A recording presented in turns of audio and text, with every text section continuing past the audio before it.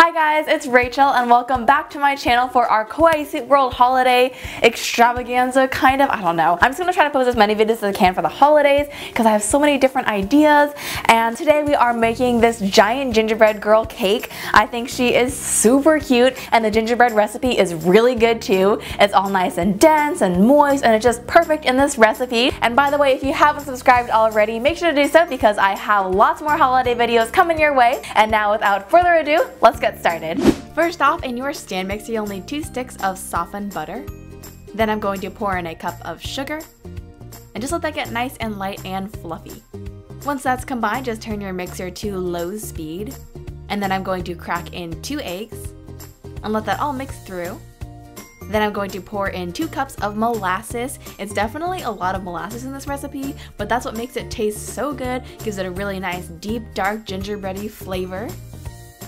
Then in a separate bowl, add in 5 cups of flour. It is a lot of flour, but we're making a lot of cake today. Then I'm going to add in 3 teaspoons of baking soda. That's the same thing as 1 tablespoon, but I didn't realize that until I looked it up later. I'm also going to add in a tablespoon of cinnamon, along with 2 teaspoons of ginger, a teaspoon of cloves, and a teaspoon of salt. Then I'll grab my whisk and mix that all through. Once that's combined, you're just going to slowly add that in with your wet ingredients. Just mix it in nice and slow so the flour doesn't go everywhere, and the batter is going to be really thick at this point, almost like a cookie dough, but we are going to thin it out with 2 cups of hot water now, and that should thin out the batter really nicely. Now we're going to pour this into a 13 by 9 inch pan that I have just greased and lined with parchment paper. Then I'll just tap out any air bubbles, and we're going to bake that off at 350 for about an hour. Once it comes out of the oven, it should look like this, and it'll smell amazing too. And then I'm just going to take that out from the pan. Then once the cake is cooled, I'll just grab a serrated knife and go ahead and level off the cake. Just do your best here. I didn't level this off perfectly evenly, just because leveling cakes is really not my forte. For some reason, I just can't seem to eyeball it very well. So here you can see my attempt at that, but I did touch it up after I cut out the gingerbread man. Speaking of our gingerbread man, you can grab this template from my website, and I'll have that link down below. I'm just going to go ahead and cut out our gingerbread girl now. And then once I finish that, I'm just going to go ahead and cut away these scraps. At this point, I'm just going to transfer my cake to a cake stand. This is the rotating kind, which makes it super easy to decorate the cake. And I'll just go ahead and dollop on some tan buttercream frosting. And just spread that out with my offset spatula. We're just going to start off with a crumb coat here, just to lock in any of those crumbs.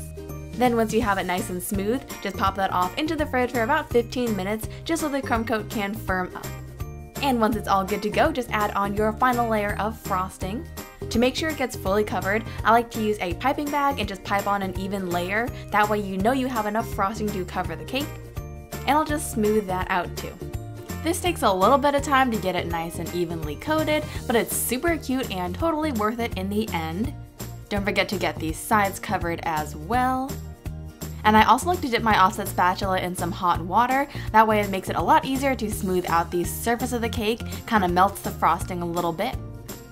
And then once I finish that, I'm just going to transfer my cake to a serving plate, or I would use a serving plate, but I don't really have a serving plate big enough for this, so I just used a cutting board. And now it's time for the decorations. I'm starting off with the eyeballs here, and I'm using some black fondant. I'm just going to press on some little white dots too, just to make this look extra cute. Then we can pop those onto our cake. Give them a little press down once you've got the placement right. And I'm also going to pop on a little smile here. This is just some black fondant that I'm using. It's a little bit hard to place it if the fondant is still a little bit soft. As you can see, the smile came out a little bit lopsided at first, but I just fixed it with a toothpick. And then I'm going to use some white frosting to just add on some little icing decorations. Makes them look super cute and festive. Then I'll take some hot pink fondant and just make a bow. I'm just starting off by forming 2 triangles. Then I'm going to use a toothpick to add on some bow detail. And I'll stick them together with some water. Then as the final detail, I'll just pop a dot in the center, and that's all there is to it for the bow. So I'm just going to place that onto my cake.